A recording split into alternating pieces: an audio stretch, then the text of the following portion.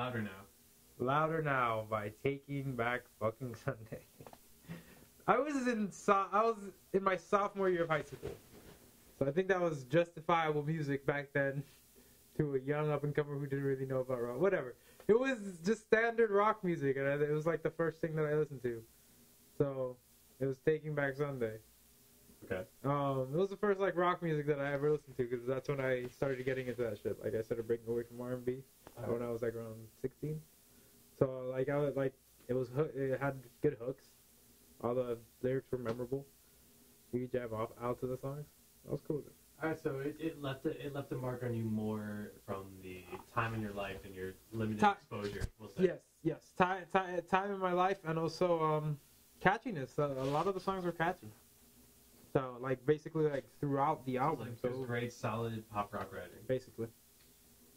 So besides that it has a soft spot in your heart, did it really make much of an impression on you?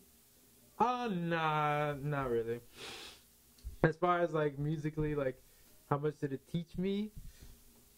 Yeah, it taught me to have more hooks, because those songs have a good amount of hooks. Yeah, hooks on hooks on hooks. They just got more. They got hooks on top of hooks. If there's anything about that album you could bring into your music now, what would it be? That I can bring in.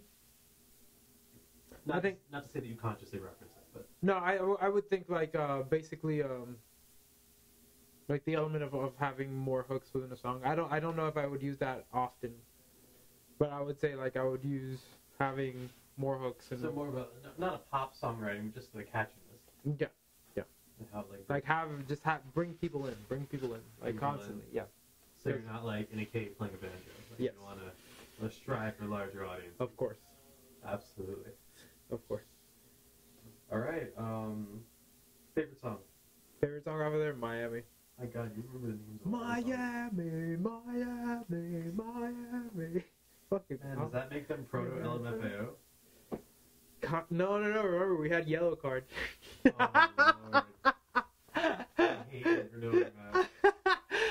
I can't believe they just broke up like a year ago. Are you serious? Yeah. Wow. They got back together. What the fuck were they doing for this long? Didn't they come out in like 2007 or some shit? Even before that? Dude. How long is fucking Yellow Card? A while. Jesus Christ. That's a lot of work for it. Oh my God. I'm so sorry for the purgatory you lived in, Yellow Card. That's a purgatory. You know there are other countries they had success in that are not here. Why you gotta be so rude, man? So final thoughts. Final thoughts.